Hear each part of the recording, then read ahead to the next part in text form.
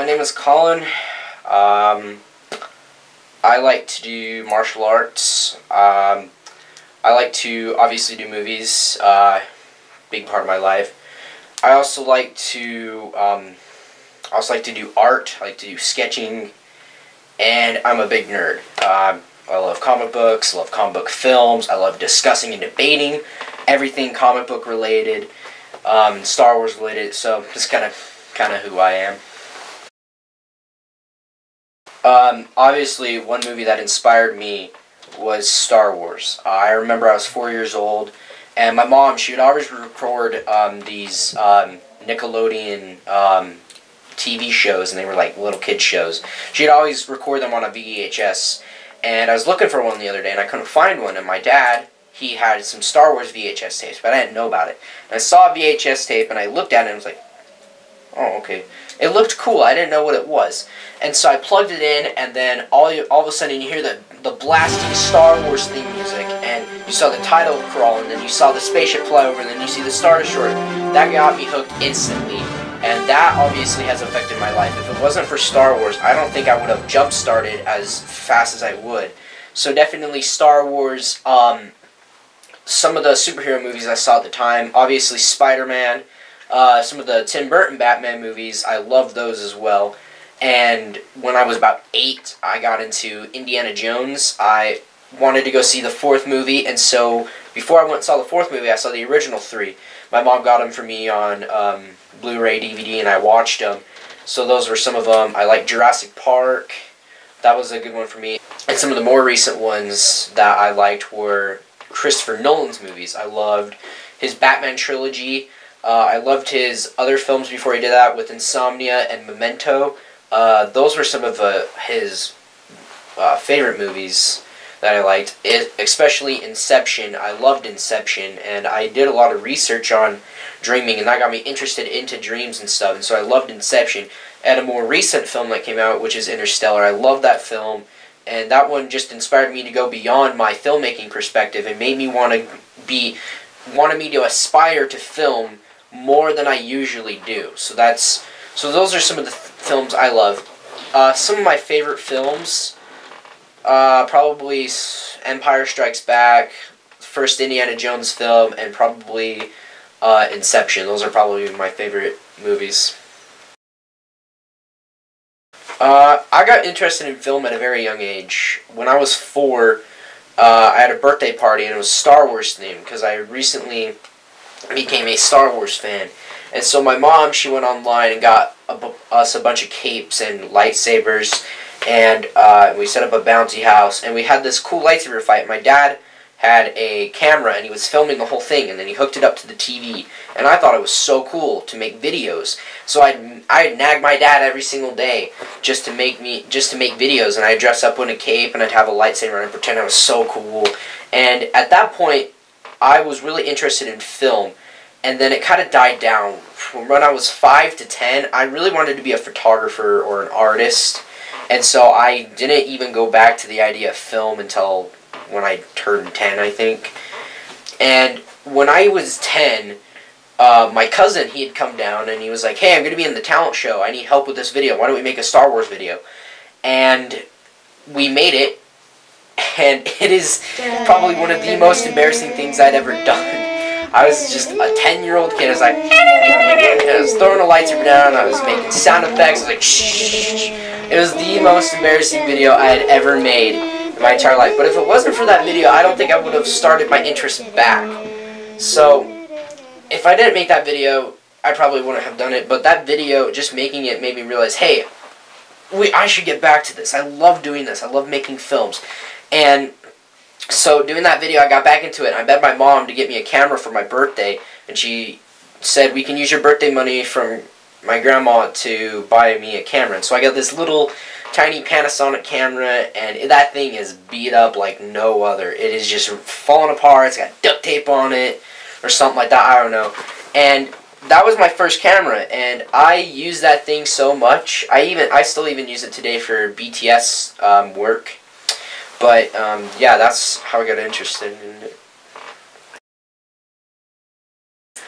I met Jackson way before we officially met. I remember my mom telling me a story that we were in the same nursery in church, and Jackson was sitting in the corner playing with a pirate ship, and I was sitting in the other corner playing with a spaceship that I brought from home. And my mom was talking to his mom, saying, like, they're going to be good friends one day. And so then later, his mom invited me to come to his birthday party. It was a pirate birthday party, I remember. But I didn't remember very much about it. I remember him in 4th grade. He would talk about Legos and stuff, and I'd be like, oh, that's cool. And then we officially met in 5th grade. I remember we were sitting next to each other. The teacher had placed us next to each other, and he was sitting to my left, and I was sitting to his right. And I remember, and this is just kind of me being prejudiced, but I was like, oh man, this kid again talking about Legos and whatnot. But secretly, I loved Legos, so I would just sit there, and I was like, oh, okay. And then I found out we had similar interests. He liked Halo, I liked Halo. He liked Star Wars, I liked Star Wars. He liked Indiana Jones, I liked Indiana Jones. He likes Legos, I like Legos. So we instantly got interested in the same things together. But it was just, at first, my prejudice got in the way, just because all kids are prejudiced. And then we just instantly became friends right there. And he found out I did movies, and so he was more into the acting. I was more into the technical aspect of it, just making the actual movie. And so I was pretty much the director. He was the actor, and he was basically my other half. And we made movies together. We attempted to make movies together, and it just instantly clicked from there. The very first video we both ever made, let's see. Oh yeah. Well, the very first video we ever made was the Star Wars video. I wanted to make another Star Wars film, and it just didn't work out. We just tried a bunch of times, and we even made posters for it. And we were gonna like go around town, and we would like tape it to poles and stuff, and we just never did it. But that was gonna be our very first film we ever made. But officially, our very first film we ever made, officially, that's a hard official copy, was probably The Kidnap. And I love doing The Kidnap because it's like our very first action film. And I remember I was just sitting in my room one day, I was just hanging out, and then I hear a knock on the door, and there's Jackson. And he's just coming on in, and he's just showing me all these videos he got. And then I was like, hey, we should make an action film. And then boom, we made The Kidnap. And it was probably one of my favorite movies at that time making, and I loved it, and I loved watching it every single time from then on. My involvement with Bangal Productions, or Bangal Pro, is he's just like, hey, you want to put this video, you want to put The Kidnap and some of your other stop motion videos on my channel? It's like, sure, I'll upload a couple. And I remember The Kidnap got a couple hundred views. My stop motion videos got maybe 20 views or something like that. And I got involved with it, and I was like, hey, why don't we change this about it and make it a little bit better? And he's like, okay. And so he originally had this logo of like a purple headphone bunny type thing, I don't remember. And I remember I made 3 different logos, and the logo we have now is the one I made. Some people are like, oh, it's fake. It's fake. You took it off the internet. I was like, I referenced it from the internet, but I actually made our logo. And Jackson's like, that's awesome, let's use it. And so that became our new official logo. And my involvement was I basically made our channel a little bit more involved. I made our Facebook page, I made a Twitter page, I got us a new logo, I made sure we had update videos to let people know, hey, we're not gone, we're just busy.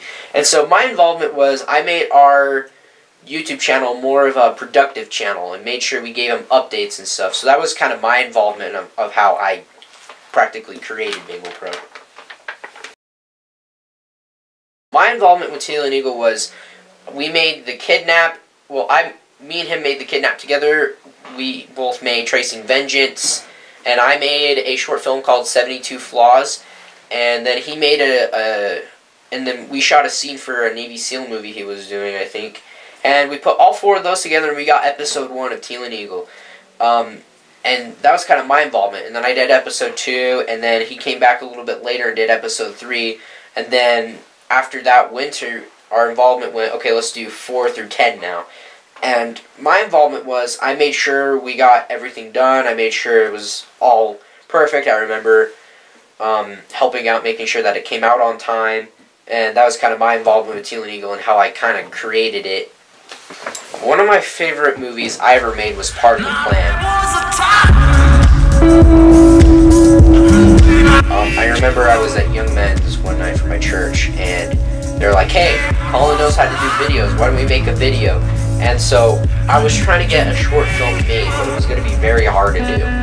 And so I remember, hey, I'll just incorporate my short film into this video we're doing. So it was like a 3-week project we made, and so all the people in my Young Men's group, they helped out, and it has become one of my most successful, most favorite film I had ever made, and it was so fun to make.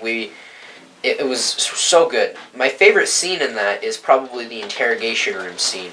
That was the very first scene we shot, and it was one of my favorite scenes to actually go back and watch a couple times, and it was so fun to just do it. Every scene that I filmed was so good, and the way it was put together was so good, and the way it came out, it was really good as well. And every single time I watch it, I just love every single time I watch it, and that was one of my favorite videos I ever made. Oh, I've already established one, but other than the Star Wars video I already established, on Bangal Pro, one video I regret doing, I'll at least name 3. Where's My Straw? I hate that one. I don't know why I put it up. Where's My Straw is so random. That was the day of my birthday, and I just barely turned 14, and I'm just sitting there like, where's my straw? It was so stupid. I don't even know why I put that up there. Where's My Straw? Animal abuse is another one I don't like. It was just so stupid, the way I said everything. And I just don't like animal abuse. And the third one is probably, well, it's not even on our channel anymore. It's called Crazy Possessed Baby on Drugs. We were up at midnight, and I was just showing Jackson, me and Jackson were both showing each other, like, some of these weird, crazy videos we both watched, and one of them was this little baby on the freaking ground, like, moving its legs like a little freaking squid, and we were just laughing our heads off. We just said, hey, let's film a video. That is probably the icing on the cake right there of one of my least favorite videos I had ever made. With filmmaking, I noticed that I got better. And even with Hollywood directors, most of them don't go back and look at their movies. One filmmaker I do aspire to and love is Christopher Nolan. He even says this in his interviews that his movies aren't even perfect. They're never going to be perfect. And he goes back to each of his films and he looks at little mistakes that he notices, and he does it, and he makes sure that he doesn't make that mistake in his next film. And that's what I usually do. I look at my films back, and even with my recent one, Part of the Plan, I noticed it's not even that perfect. And I noticed some little things in there that I could have done better, and I'm going to do better the next time I make a film. And so, in my changes in filmmaking, I pay attention to more details with each film that comes out, that gets better and better, because I pay attention to the details and the mistakes I made. So, in my filmmaking, I got better with that. With YouTube, with our channel, like I established before, we're a lot more involved. We make sure we give people updates on what we're doing, and I basically, and one big change is our subscribers. We went from maybe 2 subscribers to 181 subscribers, and that is huge for us. I never even thought we would get not even 50 subscribers, let alone 181. And so that's a big change for us, and we have a lot more involvement. We got a couple of fans out there, and so that's one of the big changes I've noticed in our channel as well. One of my favorite things working with Jackson is he comes up with these good ideas. He comes up with things as like, hey, we could do this and this.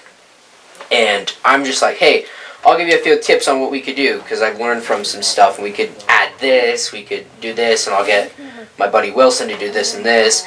And he comes up with good ideas. He's got the base for everything. I'm just the guy who puts the details in. The real building is when we actually make it, when we actually film and edit it. That's when the actual building comes in to make our project. He comes up with the base. It's a very sturdy base. I add in the detail, and the film does the rest of the work. And so that's why I like working about Jackson. He's got these good ideas, and he's got good things that we could have a base for. What I hope in the future is I keep making videos and get progressively good. What I hope to do is to have this as a job. I want to be able to do making films as a job, and what I hope to do is I hope to go to school after I graduate high school. I plan to go to college, and I plan to major in art design and graphic designing, so even if I don't become a filmmaker, I could have a fallback with an occupation, and major in that, get a bachelor's degree. While I have a bachelor's, I could get a job with that bachelor's while I'm trying to do something in the film industry. And that's what I plan to do, and to move to California to try to become a filmmaker, like a Hollywood filmmaker. If not, I'll go to independent filmmaking. If not, I will move back to where I live and start my own production company. Because in the northern and southern part of my state, where I live, that's where the production company is. And in the middle, it's just nothing. It's just agriculture and farming, and that's, I'm not saying it's not important, but that's essential to our state. That's where we get some of our organic foods. And so there's really nothing in the middle of the state, and I live in the middle of it. And so I hope to start a production company there, which will offer more people jobs, and will offer more money, and will offer people to get inspired and do the same thing I did. And if that doesn't work, then I'm actually going to move upstate and work for this production company called Spy Hop. And they help youth become filmmakers and get interested in film and doing what they love, and that's what I'm going to plan to do. If not, I will move back down to where I live and become a 4-H teacher. 4-H is like it's like an activity, like an after-school activity, and I would just help kids find their talent in film. And if that doesn't work out, I'll work at McDonald's and be sad and fat and lonely. So yeah. If that doesn't work out, I'll be homeless.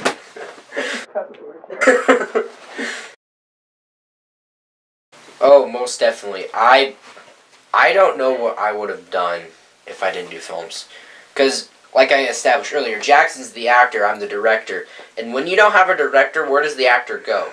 He may fall away. Where does the director go if he falls away? We don't know.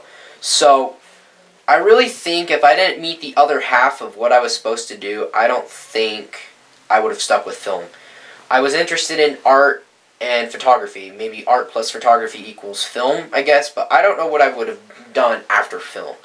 I kind of wanted to get more into martial arts and make my own martial arts studio, but after that, where do I go? So, I really don't think I would have stuck with film if I didn't meet Jackson. I think it was part of a plan, part of the design to meet Jackson, and if I didn't, and if somehow that plan was ruined, I don't think we would have met. I don't think anything that we have done would have existed. I don't even think Bangal Pro would have existed, to be honest, and how big it was. I don't even think any of our videos would have existed. I don't think our lives would have changed and been affected as much as it would have. I don't think we would have met certain people as much as we would have if we did film. So our history would change. Everything would change if either of us didn't meet each other. And that is a big part of everything. Just go for it.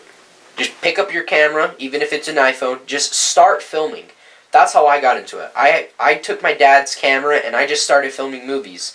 And I even took my mom's camera and started filming little videos with it too. Just get up and go. And then once you really want that as a profession, then you start actually acknowledging what you want to do. You start seriously taking it into consideration. You seriously sit down and be like, okay, I need to get scripts written down. Okay, I need to get a little bit of a better camera. I need to get a tripod. I need to get this and this and this. I need to be able to edit videos. I need to be able to do sound. I need to become an editor, a director, and an actor. And so my advice to get started is just do it. And then from there, you go from, okay, it's just a little silly fun thing to, okay, let's get down to business and let's make this happen. So that's kind of my advice to people who want to get started.